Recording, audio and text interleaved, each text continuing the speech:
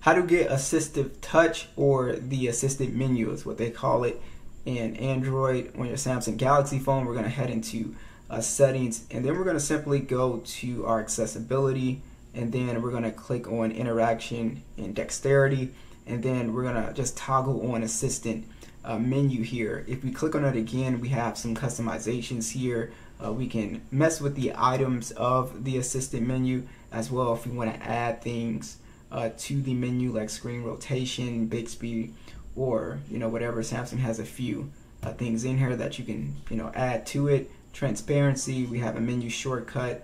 You can make it big or small, or large, however you want it.